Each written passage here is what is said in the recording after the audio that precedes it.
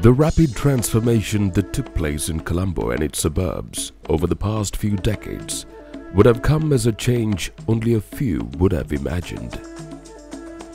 Much thought would have to be paid if one was to vouch for having envisaged the magnitude to which Colombo has developed, given the state it was in over 4 decades ago. However, in actual terms, its skyscrapers, flyovers, vast road networks and landscape backdrops do not reveal sustainable development for a modern city. This situation could be attributed to the numerous problems that have arisen in sequence in parallel to Colombo's accelerated development process.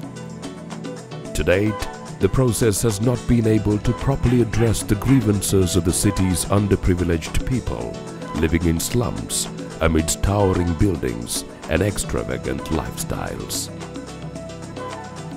The underprivileged was seen as a stumbling block to the city's development, and in most cases, constructions were initiated at their expense. As a result, they began seeing development as a monster waiting to swallow up their dwellings to make way for the impending changes.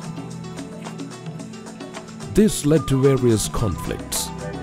The new buildings reached sky high, but they were only provided with alternate land, congested, basic and bare minimum, thereby creating highly urbanized colonies with lesser facilities and sanitation.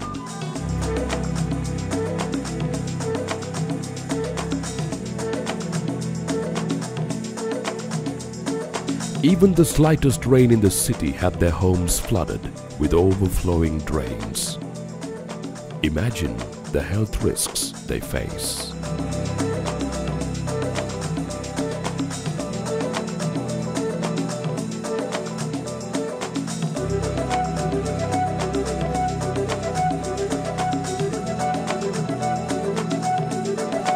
Proper planning and well-thought-out strategies are of vital importance to develop these areas and uplift the living standards of these people. Development and welfare programs of any community would prove successful only with the support and contribution of those they target. Practical Action was well aware that it was easier to develop these areas by joining hands with the people and welfare institutions. With many years of experience, having worked with various communities and segments in villages to uplift their living standards, Practical Action introduced the Community Governance in Urban Administration project as one such program. The objective of the project is to formulate well-thought-out plans and strategies for the development of underprivileged people. As a first step for the project initiation, a few areas were identified at Sri Jayawardhanapura and Wattala Mabole Urban Councils. They were Bandaranaikapura, Maligava Road, Obesekarapura and Gangodavilla areas of the Jayawardhanapura Municipal Council, and Duwawatta, Namaluyana, Ulyamulla, Navaloka Udyanapura of the Wattala Mabole Urban Council. The social status of some of these people has hit rock bottom due to the socio-economic and environmental problems that arise day by day. Initially, they tried solving problems on their own. Now they have been invited to find those answers collectively. Providing these people with a forum to express and discuss their grievances was found to be the need of the hour. Even though it was a daunting task, we continued to establish people's committees and work with them in unison. During this period, our main objective was to build trust and gain experience while providing necessary services to the people. Members and officials of various councils connected to the subject willingly took part in these discussions. For the purpose of identifying problems and formulating plans, it was necessary to train a facilitating committee. Officials of the Divisional Secretariat connected to the subject through the Steering Institute were provided with training.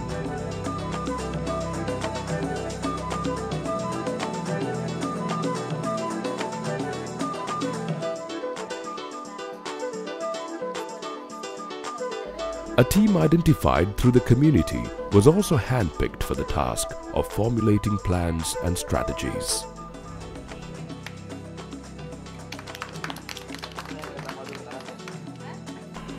When the process of identifying and analyzing the problems of people first began, only a few voiced their opinions at the forums.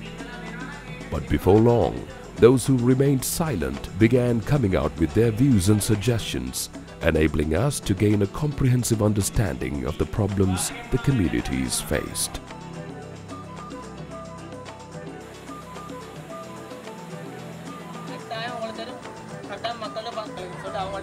The plans formulated in a more practical manner thereafter were presented to the community through the community-based organizations, where the community's contribution was sought.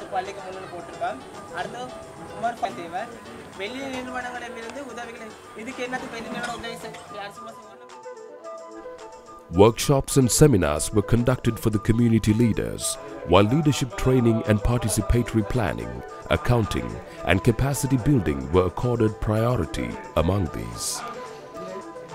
Providing the community with a clear understanding about the formulated plans minimized the conflicts that we would have possibly encountered. Working together in the spirit of togetherness was the solid foundation for the goodwill of these people. Creating awareness about proposed projects and seeking opinions from relevant officials also took place. The cordial relations maintained between members of the community and officials was a welcome sign.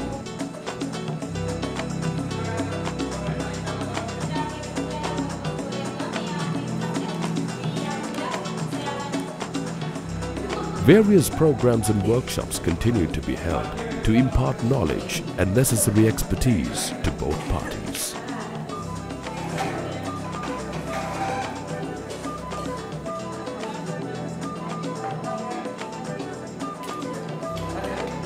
City development committees were set up under the Wattala Mabole Urban Council in order to develop the relationship between the community and officials and carry the views of the community to the administration.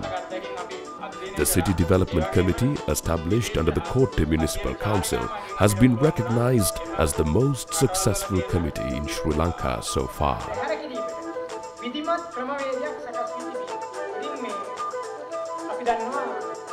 With a clear picture of the issues they faced, the stakeholders were called together, where the plans were presented to them. It was the opinion of the people that the plans formulated were more accurate and practical. The committees are fully operational. Now it is time to implement the formulated plans by joining hands with the people and other institutions. The path to development is wide open. These smiling faces tell the story of that long journey.